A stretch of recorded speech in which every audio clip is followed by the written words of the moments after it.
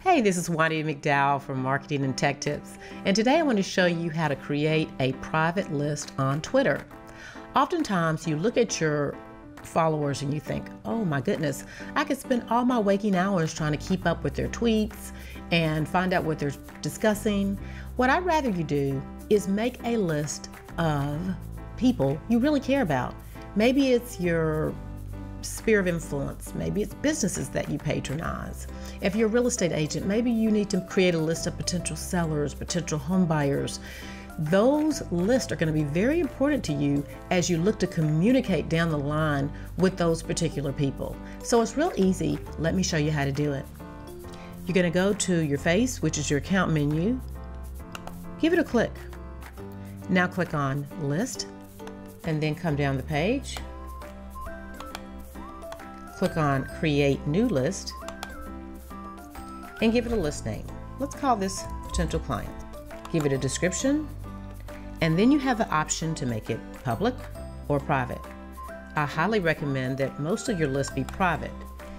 You need to know if you make it a public list, then that means that anyone can follow the list, and the people that you add to the list, they'll actually be notified that you've added them to the list named whatever you name the list. I'm going to call this something different. Let's call this Sphere of Influence. And I'm going to save the list. Now the next question is, how do you add people to the list? Well, let me show you how. This comes up and you can find users by name, or you can actually go to the person that's you're following and add them to the list. So let's take a look at an example of that.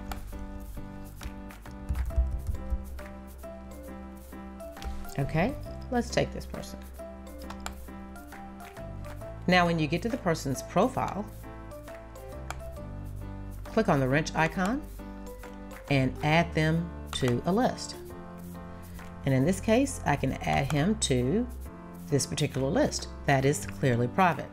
Notice that I can add him to other lists so he can appear on more than one list if I choose to do so. It's just that easy. It's important that you segment out the list, because then when you go to your Twitter feed, instead of having a whole bunch of people that you may or may not know, then you can actually select a list, and that list will be the only thing that shows up in your feed. Hope you enjoyed this tip. If you learned something new, give me a thumbs up. Thanks for watching.